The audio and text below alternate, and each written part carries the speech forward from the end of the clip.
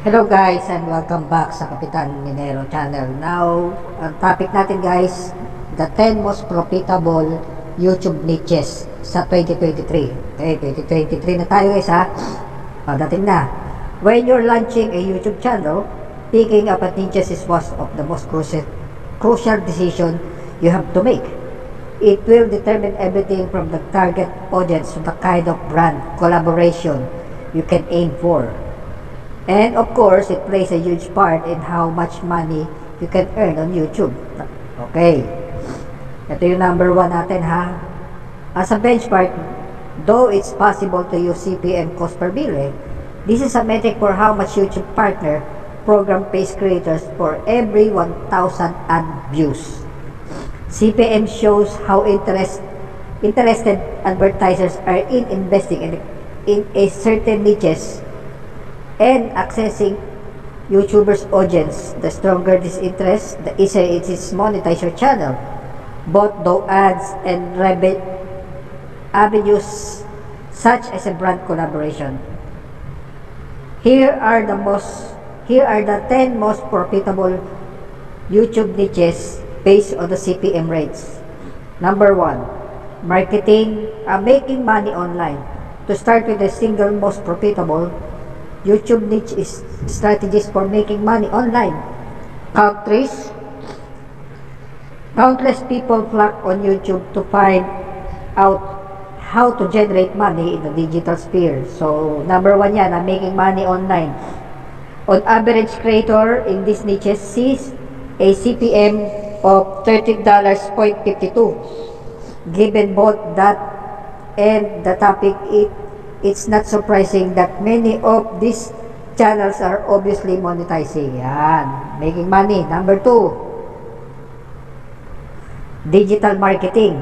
Digital marketing, yung mga digital marketing dyan.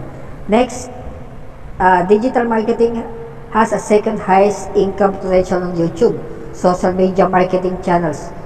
For instance, see average of CPM of $12.52. Wow, laki ha. Okay, number 3, personal finance and investment. Most related niche personal finance and investment channel.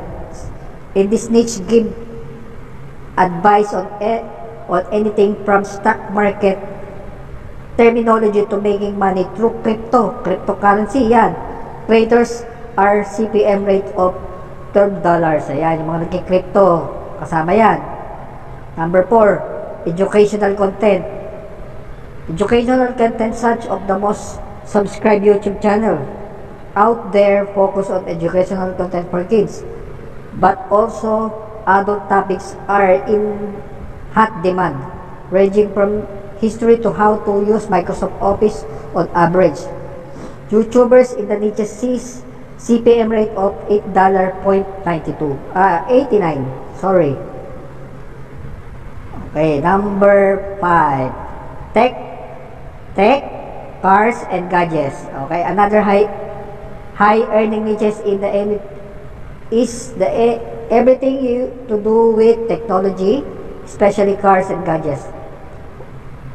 Whether it's a review of a MacBook Air, a comparison between Nikon and Fuji camera, or test drive in a new Ferrari, advertisers love content in this niche.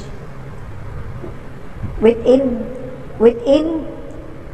it, there's a range of CPM rates plus photography.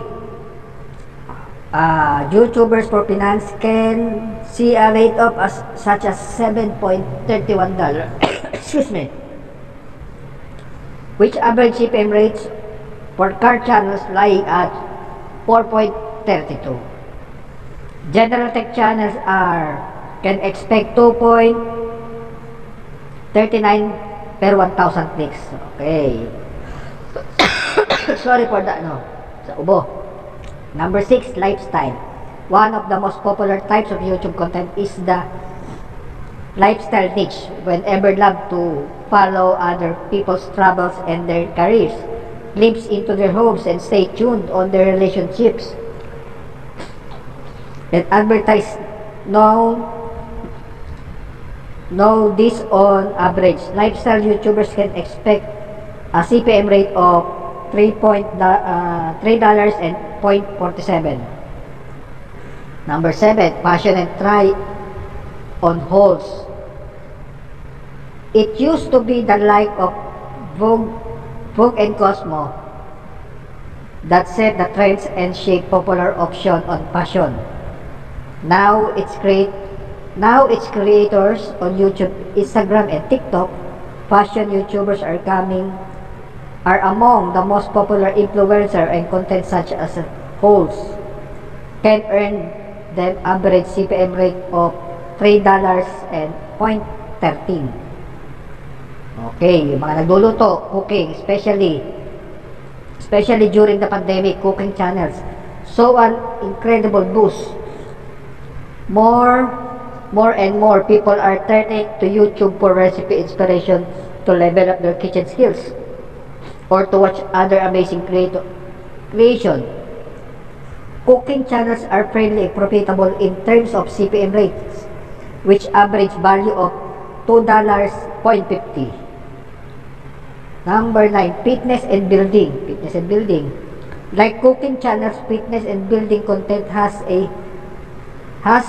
seen a significant rise in popularity from beginners yoga to weight jump ropes for muscle growth. YouTubers audience flock to channels that help them reach their goals.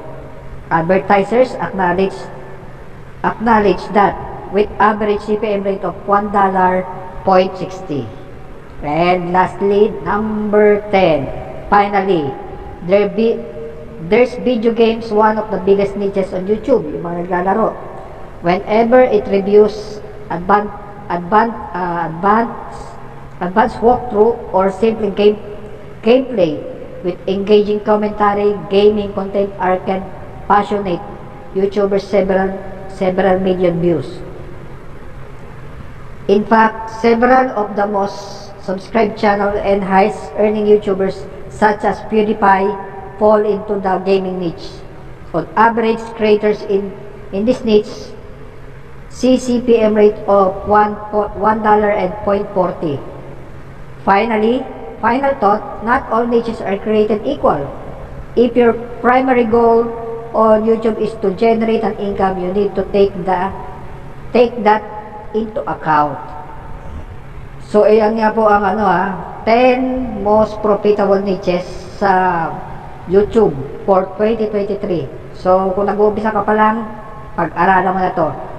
So, muli, if you like this video, like and subscribe, hit the notification bell, and para lagi kayong updated sa mga video ilalabas ni Kapitan Minero. Maraming salamat!